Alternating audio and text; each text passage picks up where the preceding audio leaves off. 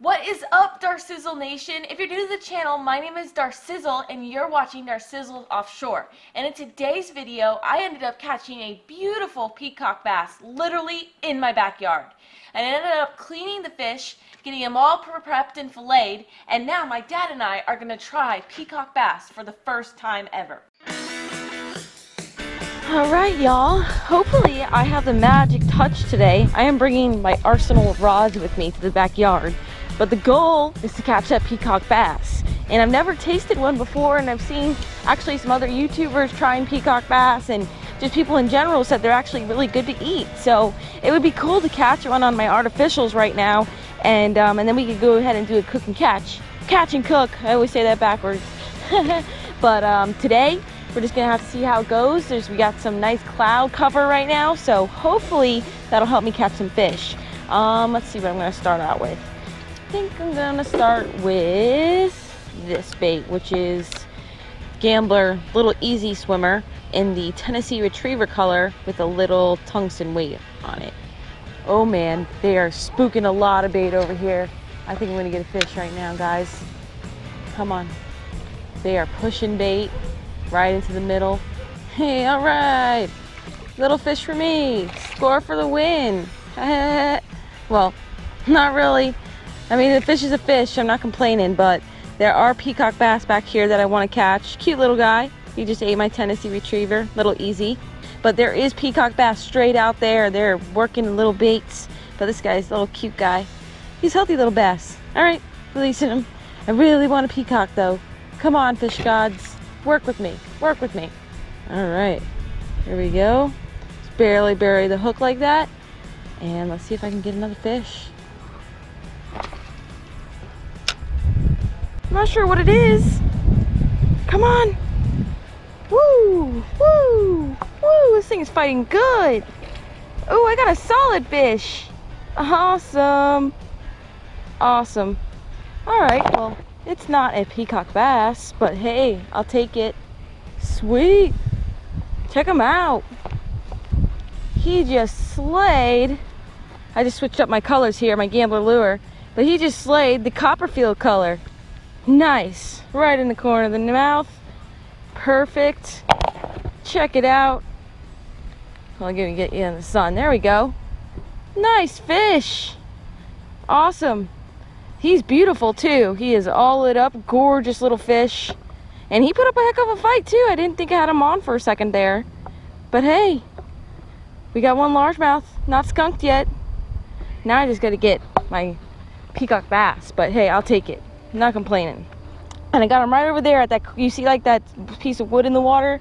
That's exactly where he ate it. So he saw a little chunk, 2-pounder. All right, back you go. All right, maybe that means that I'm gonna catch a fish now. Catch some more fish now. All right. And I am using the weighted 1/8, the weighted swim bait mustad hook, and kind of just lining it up and putting it right back through there, just like that. And you just want to like barely, I just put the barb just a little bit into the plastic, not a lot, but just a little, so that way it kind of makes it weedless for me. And if I do catch a big fish, you know, then I can set the hook on them, and that's just a little trick that I like to do. Seems to work for me. I got my tip wrapped. Okay. Not so bad, not so bad. I think that's a good color. Now, let's catch some more fish. Later in the afternoon, guys. I'm back out here. It was too hot before, but you can see I have all my rods set up. I think I have a good feeling this time that I'll probably catch a peacock bass. I really want to eat him. I'm very hungry. So let's try to get this done. I'm going to use my top water real quick, and then I'm going to try and fish the branches over there on my dock. See if I can get a fish that way. All right, wish me luck, guys. We gotta catch a fish. We gotta catch a fish.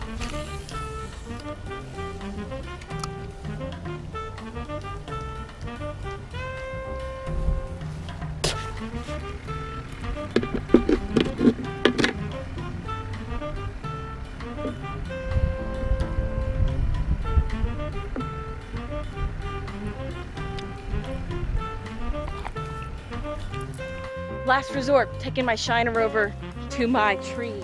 See if I can get a fish. All right, putting my shiner right in the water here.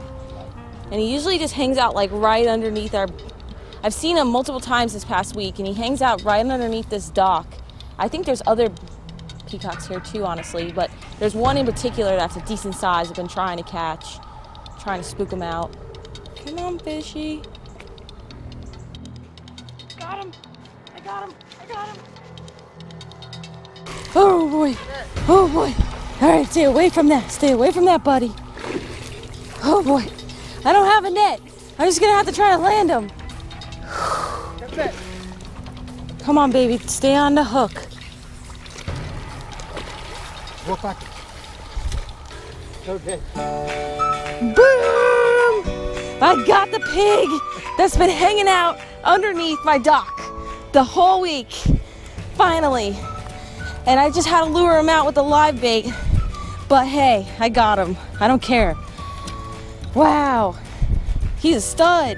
I don't even know how I got him out of the trees there, but I managed to. All right, guys, this is a solid peacock bass for the backyard, definitely. And last time this year, I was catching them right here in my backyard too. So for some reason, they move into our canal back here this time of the year, and there's a lot of them. And this guy is a solid 3-pounder at least. So now it's time for the cook portion of this video, and we're gonna cook this beautiful fish for dinner and see how he tastes. Now it's time for the fillet portion of this video, guys, and I am very hungry, so I need to fillet this fish quick, and Brian's rushing me, he's telling me to hurry up, so I need to get this done. But I just wanted to show you what I'm using today. I am using my 10-inch sharpening steel, which I already sharpened. I don't want to show you guys that because that's a little boring.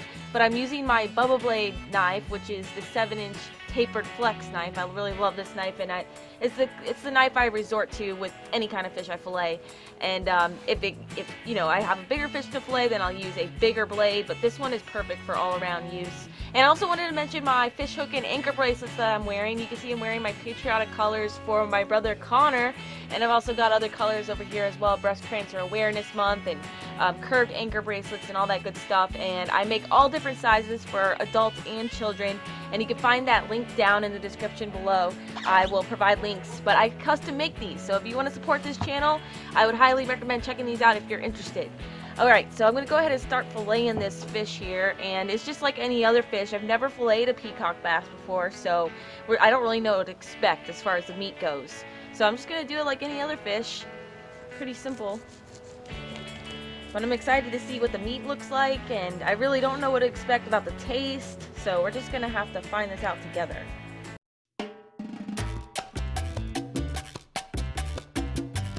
Alright, check out the meat on that fillet, guys. That is some white looking meat. That looks really good, actually. That should be delicious. Wow. I'm really shocked. And he's got a lot of bones right here in his rib cage, so I just went over those and left those intact. I don't want to open up his belly or his guts. But that's one side. Awesome.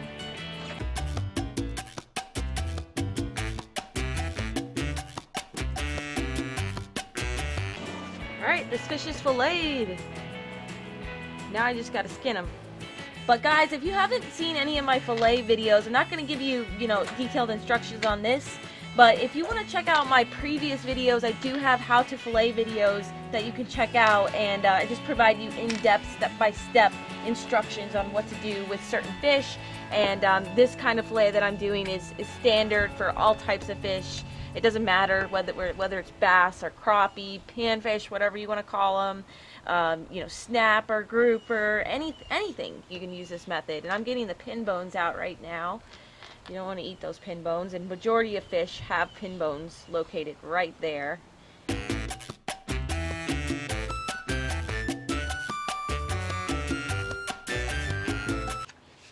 Alright guys, check out this awesome white meat. Look at it. I mean, it looks like a normal snapper or grouper that you would catch offshore, and it looks really edible and delicious. So I'm actually quite excited to taste this guy, and he's actually a lot of meat on him too. So pretty stoked. And once again, if you guys want to check out my how to fillet videos, you need to just search on my channel fillet, or you can even look for a playlist on my channel that I have dedicated to how to clean fish and fillet fish and all that great stuff. So guys, check that out. And if you're interested in the BUBBA Blade products, check that out below too. Alright, now it's time to go in the house and cook this guy up. Because I'm such a much better cook than Darcizzle, I'm going to cook up this bass so she doesn't ruin it. What are you saying? I disagree. And the first time I try a fish, I just like to put it in a simple pan with some salt and pepper and a little bit of butter, because I want to taste the fish.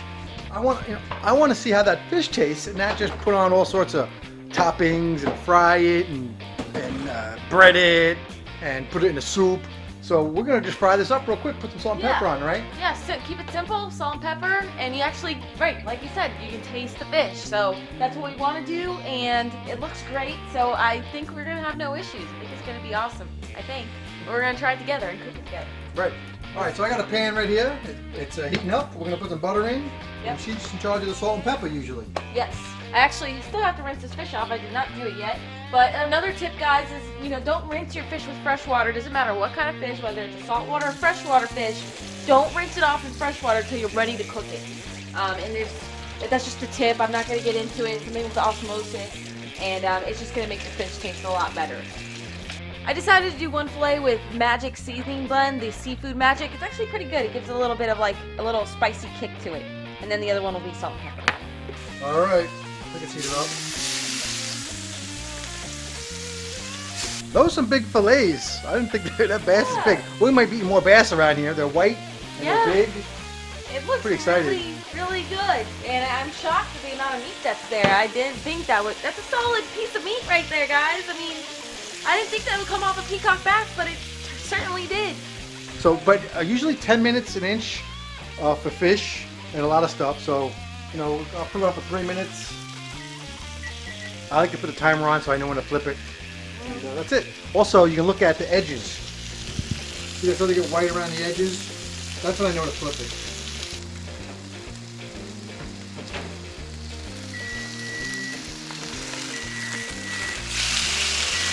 I want to tell you about another little trick I learned from cooking fish. Is that almost like, like you stick a toothpick in brownies, you can stick a fork in the fish until it's done. If it hits like raw meat, then it's not done all the way. But like these, just kind of fork the slide through. With a little bit of practice, you'll see it works pretty good. Oh right, it settles in the brain and stuff. Our fish is all cooked, ready to go, thanks to Chef Brian. And now we gotta taste our peacock bass. But Brian and I, we have never tried a bass, ever. Never a largemouth, never a peacock. So this is gonna be interesting, and I really can't believe we haven't after all the fish we eat over time, and it's crazy. So let's go ahead and try it.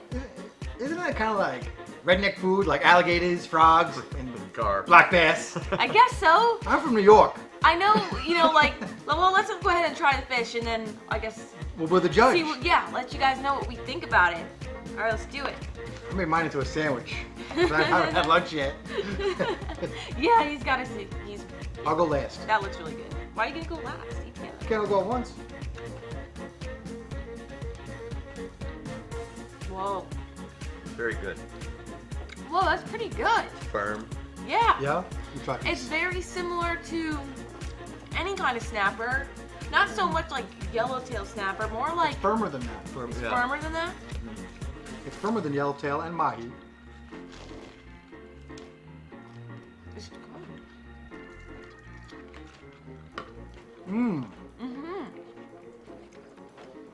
You can really taste it. It really not fishy whatsoever. It's just really tender, firm, but tender at the same time, and it's really good. Got some bones, filet girl. Uh-oh. A little baby one. Oops. Yeah, so I've